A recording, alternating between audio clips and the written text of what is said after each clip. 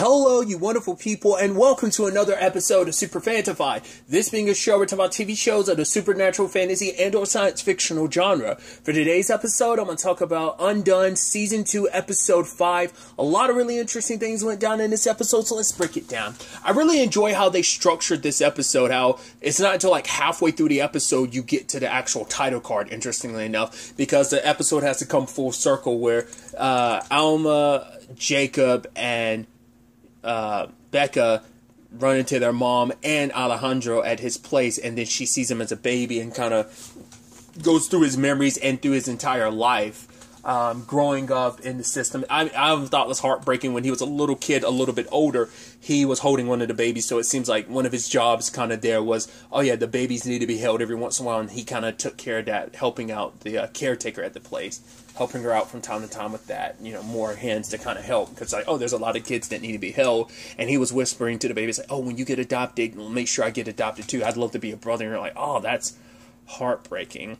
And obviously over the years, you couldn't see her because of the light, because he was so young at the time, so he couldn't make her face out. So that's why I was wondering, I was actually surprised, jumping ahead a little bit, when she reveals that that was her all those years ago that gave him that very plant that he's taking care of, that he spent so much of his life taking care of. I thought that was so interesting. He never found out that was her. He never realized it was her because it was so long ago. He was a little kid, and so his memories of that are very vague. But you could tell it was his mom. It was Camilla coming to visit him and wanting to give him that plant to take care of, and he's taking care of it over the years. It got older, found out about Camilla after like sneaking a peek at his records, which the actor who plays the older version of present day Carlos and everything, not Carlos, Alejandro, the actor's name is, I believe it was Carlos, is working at this oil like job, and the moment he starts coughing at the beginning, I'm like, that's what the money's about. He's sick, isn't he? And especially because the episode title is called Lung, or Lungs. I don't remember if it's singular or plural, but it's probably plural. But you're like, oh my god, that's what it's about. That's why she was been sending him money, because he's sick. Well, initially she was sending him money so that he could get a better place, so he could work a different... Because he was... there was some job she was going to offer him. She was saying, like, oh, you should get this job instead of working where you're working. And he was... Because, well, he reached out to her at first, which she was like, no, I'm excited. She's like, I'm going to Mexico to visit family. Which is so interesting. I wonder who was she... She had to be visiting, like, her sister or extended family. Because it's like, right. Or, well, I guess... She probably came to visit Rosario, because it's like, well, of course she probably would. She's probably the closest thing you have to family in Mexico. Because, once again, we know her and her sister aren't close, so she probably avoids her immediate family, because her mom, like, probably, like, all those years, not probably, her mother kicked her out, like, disowned her all those years ago, assuming the worst about her, and not knowing the circumstances. But probably, like, if her mom did know the circumstances, it's like, oh my god, you're having a baby, someone, you know, your little tryst with that priest got found out. Now it's like, on top of that, you're having his baby, and it's a baby out of wedlock, the whole Catholic thing. Like, there would have been even more shame, and the shame you brought upon her family. So it would have been even worse if her mom probably knew the truth. But I think because of her trying to keep her distance from her mom, I think because in turn, she ended up distancing herself from her sister, too. So her and her sister don't have the relationship they once had when they were both younger. So that's why I'm like, it must only be Rosario she's visiting. Like I said, not unless it's an extended family, but I would assume that everything with her mom, I feel like it would probably extend to the rest of her family. Because she just says, like, oh, she came to visit family, but you're like, right, her and her mom had not been on good terms for years, so why would she come visit her? So, and you would never have thought about that when she was like... I don't know, maybe things have changed over the years. I don't know. Because she was like, when Alma and Rebecca were talking to their mom and grandmother in episode 3, she was like, oh, like, your mom's down here, didn't even say anything to me. So I'm like, maybe, like, she's kind of forgotten, because we know she's kind of revised history and at least kind of buried a lot of her own mistakes in how she handled stuff back then. So maybe her and Camilla have like a really awkward relationship. So maybe they have seen each other, even though like her mom disowned her, but probably took her back like after everything kind of settled. But they just don't talk about the past at all, just because how unsavory and complicated it is. But she spent time with Carlos, and he was asking, though, you know, it's like, oh, like, wait, I have two cute sisters. Oh my god, like, could I meet them one day? And it's like, oh yeah, she's like, maybe one day. And it's like, because that's what I was really trying to understand was why she did it. And it seems like as the episode progresses, it does seem like it is what I thought it was. It is shame on her part, because she did not want both worlds colliding. The world, this life that she's built herself versus the life that she kind of left behind, the son that she left behind, and that's kind of been this secret. It's not, because for him, it's like, you can't say that it's your shame because I'm associated with that shame. I will always, you can't distance that. You can't be like, no, I have no shame for you. I have shame in myself. But it's like, yeah, I'm that dirty little secret that you've hidden for so long. So of course, like, even if you feel shame towards yourself, that shame extends to me, even though that's not what Camilla wants. But like I said, because he only got to see his mom every once in a while. She would send him cards, like Christmas, his birthday, and stuff like that. And just over the years, she'd send him stuff and visit him like probably like once in a while in the year, like whenever she could find time to sneak away. And it's like, you're basically living a double life. And he just accepts it because it's like, right, I have my mother in my life. That's something, and just, it's nice. And I think, you know, kind of like Jacob not wanting to rock the boat, Alejandro didn't want to rock the boat either. It's like, I got mom, I don't want to push too hard, I don't want to push too much. But the day Becca saw her mom getting out of the car and mentions Alejandro, it turns out that, which I didn't remember she actually said his name back then, which that should have been the thing to immediately be like, oh, Michael, you were right. At that time, I should have, when I was kind of doubting myself throughout the episode, I should have remembered that at the top of like, oh yeah, I completely forgot she said Alejandro out loud, like, you have to go, and he drove off. But he showed up at her place, and it's like, right, Becca's going through the wedding right now. And the sad thing is Camilla keeps making excuses. It's like, right, Becca's just getting married, like, it's too much, the entire family's here. I think that the real rub to it was the entire family's here, so that probably included her sister and her mom. So it wasn't just about, like, she was using that as an excuse, Becca's wedding with all that going on. But that's probably also because that if Alejandro shows up, it's like, oh, now you got to admit not only to your mother and your sister about like, oh, you had another grandchild you knew nothing about. You have a nephew you never knew about. Oh, hey, Reed's family, here's my son that I gave away, years ago. So it. But once again, it is also, it stems from Camilla never feeling the right time to ever tell the truth. Because once again, it's just, she's like, she made such a mistake that she doesn't know how to fix it, and she doesn't think she can because she doesn't want the life she built for herself to come crumbling down. She doesn't want, I think she'd be afraid of how Jacob or Alma or Becca would look at her if they ever knew the truth. I think that's what really strikes a chord with her. But like I said, she sent him money to kind of help with his lung situation. He got the cure, and obviously she said this line I thought was interesting. She was like, "You've asked very little of me. My family asked so much of me." And I guess that also leans into what she's saying, like, right, you don't know what I've sacrificed. I ended up giving up my son and never going back to him, but being here because I wanted to double down, being your mother, being your wife. But I think it still comes down to her making excuses.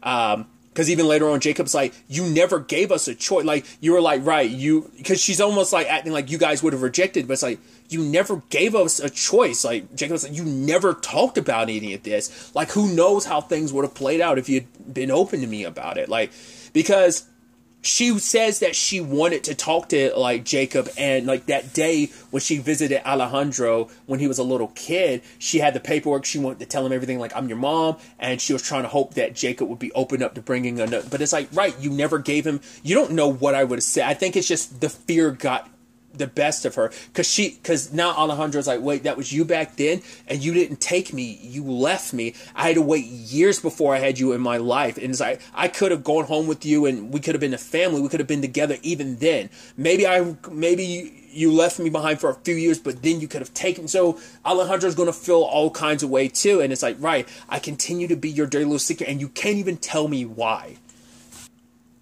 And it's so sad too, because like, Alma and him are hitting it off, and I love it. She's like, hey, I'm Alma, your, like, favorite sister. And he's like, I'm Alejandro, your only brother that we know of. And she's like, ha, got you, Mom. And the fact is, he can have a sense of humor about it, but it's like, right, he's finally getting to meet his siblings, And now they find out about his circumstances a little bit.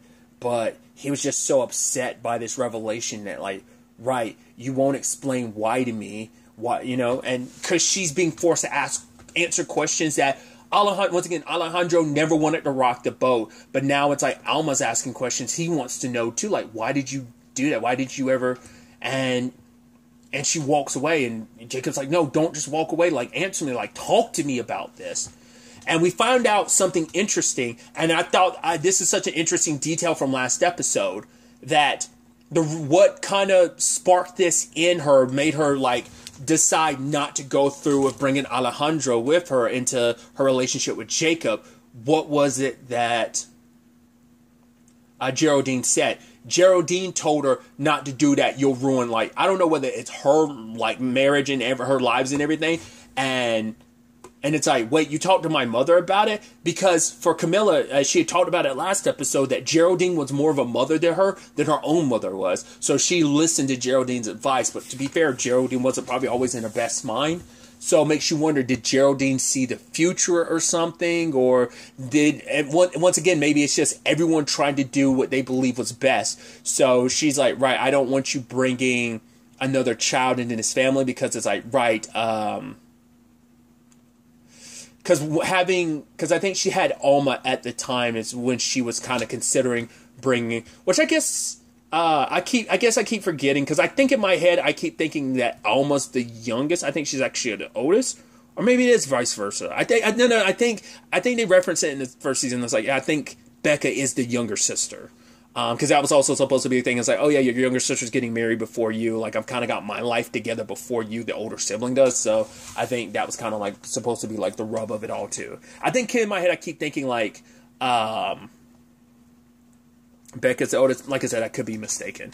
Either way, no, because I was like, right, no. Maybe I always knew that. I don't know why I always conflated it in my head. It's like, no, like, there's been clear signs of Alma being the oldest, obviously.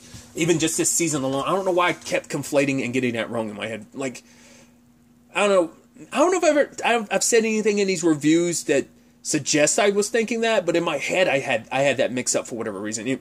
Regardless, moving on from it.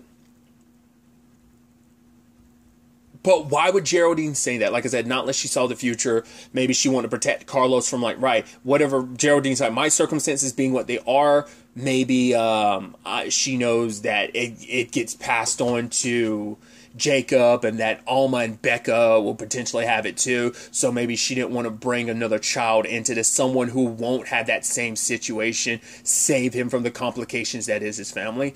But what I was thinking, though, is now it adds context to why, when we got that scene where it's like, oh, like, she was like, oh, I probably should take a break from seeing your mom and stuff. And she was like, oh, I feel like I'm missing something. And it's like, oh, it's nothing. She was rattled because of the whole Geraldine thing. That's what, that conversation kind of made her go like, no, I can't bring, I think I keep saying Carlos. Maybe, if I've been saying Carlos, I've meant Alejandro.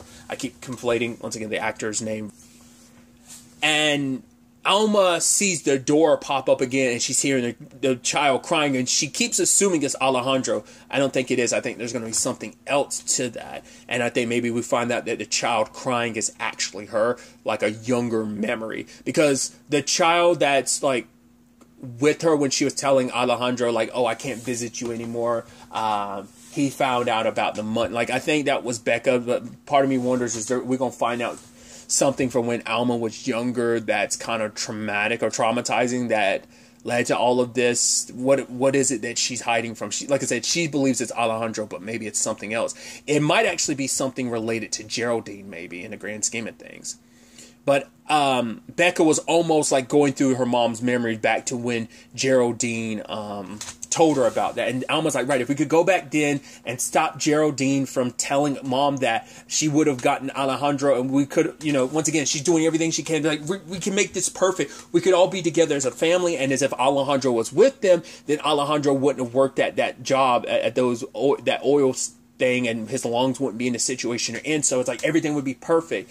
But for Rebecca, it's like every time we look deeper and deeper into this, we complicate things. Look, mom and dad are fighting all the time now. The fact is, we've ruined Alejandro and mom's relationship. Maybe we should stop, because the deeper we go, the worse things get. And it's like, fine, you want to go try and change things, which Alma saying like, right, we changed things for the better, which even Jacob's saying like, maybe keeping me alive might not have been the right thing. Because it makes you wonder, once again, in timeline A, did just things shape? But it's like, right, she saved her dad. So what does that say about Alejandro and their relationship? Maybe she visited Alejandro a lot more in timeline A because it was a secret she was keeping from her children, but they were grown and out. Like, she didn't have Jacob around anymore, so it makes you wonder about that, because all we're getting is timeline B's. Because I was about to say, like, that couldn't have saving Jacob. That was 17 years ago, so that's well before, like, Alejandro and everything. So that wouldn't have had any, at least that we're aware of, that wouldn't have had any effect on their circumstances. So that still had to be, Alejandro still had to be a thing in season 1 in timeline A, but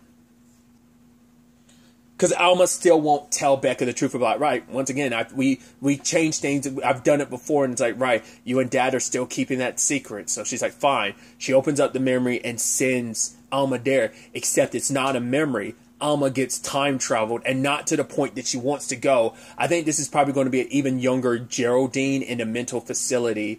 That I think this is way before that conversation between Geraldine and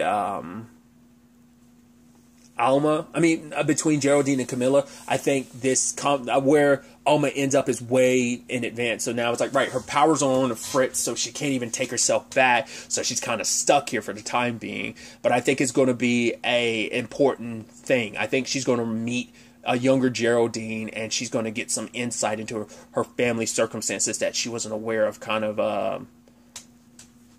And maybe this meeting with Alma is something that Geraldine is aware of, because it's like, because eventually Geraldine knows that eventually Alma will time travel back and meet her when she was younger, maybe, and maybe that influenced her decision told her not to adopt Alejandro, because everything needs to happen for a reason. Because it's like, right, there are no coincidences. The universe is just pointing you in the right direction, right? So maybe there's something to that effect. Either way, I'm very interested to see where episode 6 ends up taking us going from here, because it's a very complicated situation that Alma finds her in. And it's going to be interesting to see whether I'm right about potentially her and a younger Geraldine talking, or what's going to happen and what time period she actually in. They gave you a better understanding because of the newspaper, but I'm blanking on what the newspaper actually said. But either way, I'm excited to see what happens next. But really, that's all I'm going to talk about. Till the next time we meet, be happy, be safe, live life to the fullest, and enjoy it. Good day, and goodbye.